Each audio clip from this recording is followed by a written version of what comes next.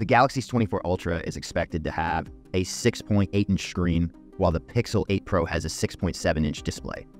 Samsung is expected to catch up with the Pixel here and upgrade to a screen that can hit 2500 nits of brightness, a big upgrade from before the Pixel has a 2400 night display. Both also use LTPO panels with adaptive refresh rate that can modulate between 1ACE for static content and up to 120Z for buttery smooth scrolling.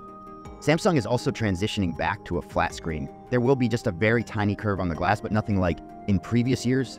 And the Pixel 8 Pro is also using a flat display. It seems that the time of curved screens is going away.